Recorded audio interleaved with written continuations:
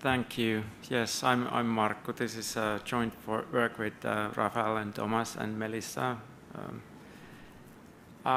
We are at a, okay, let's see if this works actually. I'm pushing it wrong.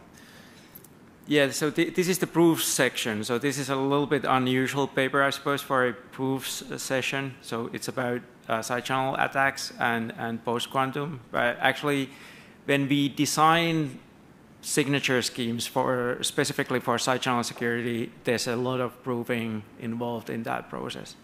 But to just recap, side channel security is something that in the industry we have to implement. So it's a business requirement. It's also a compliance requirement. So if we do hardware implementations, we need to meet all of the security requirements that elliptic curve or RSA modules had basically in hardware applications like platform security, which is like protecting your boot process and your firmware updates and doing attestation. And then there's devices like authentication tokens, wallets, smart cards that require these properties. And when we are selling these products, the hardware products, of course, the customer needs to be convinced that they are actually secure. So there's standards to be met, so common criteria. Advanced vulnerability analysis, EVA-VAN, is a thing, which is like basically a penetration test for hardware. And then there's with FIPS, there's also side channel security coming up. The second ISO number there is wrong, actually. It's 17825. So that is the non-invasive testing thing, which is coming in the FIPS. So basically, a hardware module needs to have these properties. And now that dilithium and Falcon especially have been chosen as the standard things and are basically replacing RSA and elliptic curves everywhere in most applications, these implementations have to meet all of the same properties. So that's where we are at. Side channel things are just absolutely a requirement in hardware. Okay, let's see if I can. All right. So this is actually, we are proposing a new scheme, to be honest. So it's the mask raccoon is a like one version of this family of schemes that are able to do all kinds of things that Lattice schemes have previously not been able to do. So we are basically overcoming some limitations that both dilithium and Falcon have. So in this talk, we have a couple proofs. So there's side channel security proof, which is in the strong non-interference framework, understood in the context of side channel security, where it means a specific thing. And then, of course, a cryptanalytic security proof, which is a reduction to MLWE, modular learning with errors, and MC's problems, which are the same problems that dilithium is based on. So there's a fair amount of confidence in dilithium, so these are established things. And of course, because we are talking about a practical proposal, there's a little bit of a performance evaluation and also side channel security evaluation. Now, basics about masking. So masking has become basically the main method of doing side channel countermeasures for post-quantum crypto. So it has a couple of nice things. So masking basically is like a secret sharing thing. You split any sensitive variable into these randomized shares, and it can be shown that the task of an attacker, or the number of basically observations you need, grows exponentially with these shares. So that's what we want in crypto. We want the countermeasure to be such that it causes exponential effort to, from information theoretic viewpoint to the opponent. So the proofs can be made in a couple of different ways. There's deprobing security. That's the classical ISW thing, where you show that if you insert deprobes anywhere in any line on the code, any variable, but not T+1 probes, then you learn nothing. So that's the proof. Then there's also a noisy leakage model, which is a little bit more realistic, where you obtain basically all information in there, but with some noise. Originally Gaussian, but nowadays it's a little bit different. So So, this proof is actually in the T-probing security model, right? Now, masking has complexity attached to it. So, as in some other operations, linear stuff is linear to mask, as in multi-party computation and some other fields. Nonlinear operations, when you process those with this sort of secret sharing stuff, generally require quadratic effort. So that's d squared. That is an upper bound and tends to be like the actual complexity for most things. Now, some nonlinear operations are quasilinear. So that's d log d. That's what we want from a nonlinear scheme. But not all. There's some work towards that we might be able to reduce quadratic stuff to quasilinear, but the overhead is just massive there currently. Okay, I did go backwards, now I'm going forwards again. Now, what makes masking hard for dilithium is that we have a bunch of operations within the algorithm, if we want to comply with the spec, that are just hard to mask. Like it has a symmetric cipher in there, or symmetric primitive. The Ketchuk permutation of shake, it does this sort of bit dropping optimization to shrink the signature and the public key. Those are shifts, and it mixes that with arithmetic operations, so that's just quadratic. It converts between arithmetic and Boolean stuff, so forth. So it's quadratic. So what we did is create a similar scheme that's entirely avoids those quadratic operations. So that's the novel contribution here. It is quasi-linear. So we can go into crazy masking orders and have very good side channel security here, which is basically impossible with these other schemes.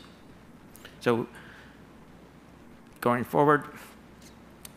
Now, the blueprint, like the actual scheme on an abstract level, it's the fiat summary with aborts. It's actually exactly the same thing as with dilithium. So we know that this is all right. People have looked at dilithium. We do a security reduction to exactly the same core problems in there. So that's it.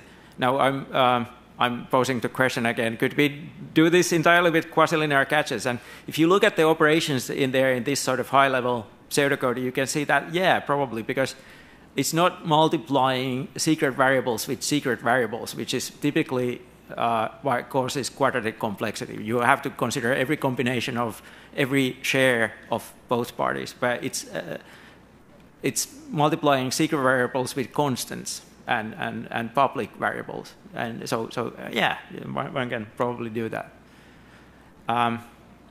Now, yes, we did that, but in order to prove that it's actually secure, every little operation in there needs to be decomposed into these gadgets, and then you need to do a proof that they have T-probing security in this case. So actually strong non-interference property, which allows them to be composed this way, attached to each other to make a big algorithm out of little gadgets.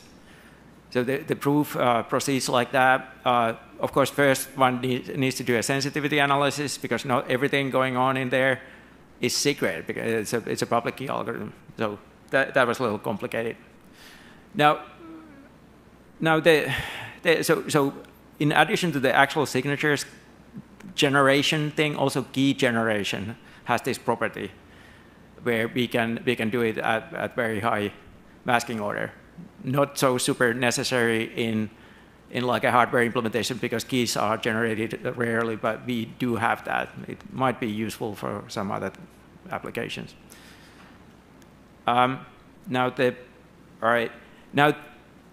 what the core gadgets look like, here's an example, because there's like dilithium, for example, requires 12 gadgets. We require a fair amount of like little things that do side channel, or do algorithmic steps in a side channel secure manner. So for example, here's a refresh gadget that just re-randomizes everything. So this was a key step in order to get to quasi-linear overall complexity, because this very simple thing happens to be quasi-linear, and there's refresh gadgets in the middle of the algorithm. It's very simple, actually. If you look at it, it's just recursively going in there.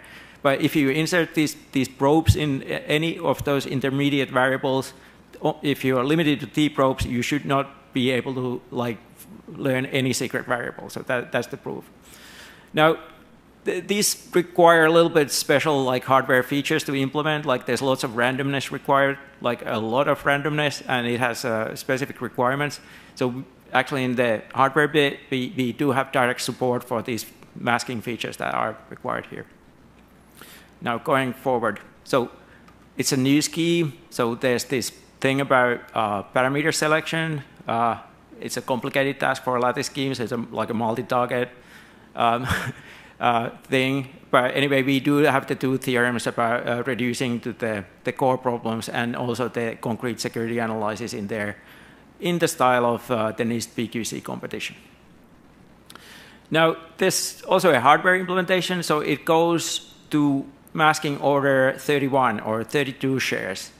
And that is a very high number. So I don't think that any symmetric scheme, for example, has been implemented at such a high number. So this is, in a way, more secure than any symmetric scheme. Notice that, for example, the hash function doesn't need to be masked. It's a signature scheme, so we are just hashing a message to be signed. And it's still pretty fast because it's quasi-linear. But you can imagine that if it was quadratic, then 32 squared, well, that's 1,000. So yeah, it would be a lot slower. On a low level, we did 200,000 trace TVLA type leakage assessment. TVLA is limited to first order, but anyway, it kind of shows that it's legit in this sort of industry testing as well. Now, conclude. So the sort of theoretical contribution is that we've shown that it's possible to do public key encryption or public key signatures in quasi-linear masked time. So this has actually wider applications because if you look at it in an abstract way, you can imagine that there's some other types of computational settings where such signatures are useful. There's some new techniques in there and also experiments that are happening. I can tell you that the NIST PQC competition has an on-ramp on 1st of June. We have a version of this. Even though they didn't want lattice-based schemes, we are still pushing a lattice-based scheme into that competition. Many of the details have been changed from this particular version that is in SP. So in a couple of weeks, that should be out, a new version of Raccoon for NIST. So. Thank you, Markku. Do you have any questions?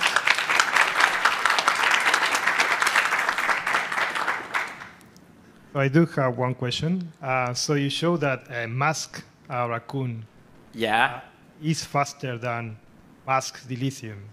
So what about the mask implementations? How do they compare? Mask, okay, I had a little figure of that too. So there's limits to like how. First of all, I'm not aware of an open source implementation of masked dilithium. So all of this is based on like other people's numbers in other people's papers. I can't benchmark that. We have a proprietary implementation of dilithium ourselves, but it doesn't go into high masking orders.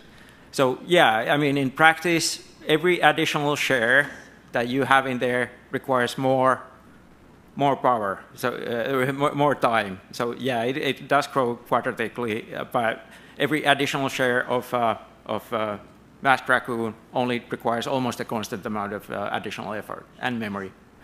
Let me clarify that. So I'm talking about unmasked and unmasked dilithium. Okay, so it's about even. So thing is that dilithium, I mean, it has like AVX2 optimizations and things. So this is a C code, which might even account for the difference in speed between these. So they are roughly equal. The public key is a little bit longer, but it's in the same kind of magnitude.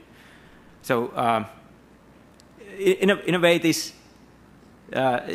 So I mean, my co-author Thomas Prest is a is also the author of Falcon, which is impossible to mask at even first order. So in a way, this kind of grew out of our frustration of masking dilithium. So this work. Okay, thank you very much. That concludes our session. So let's thank Mark.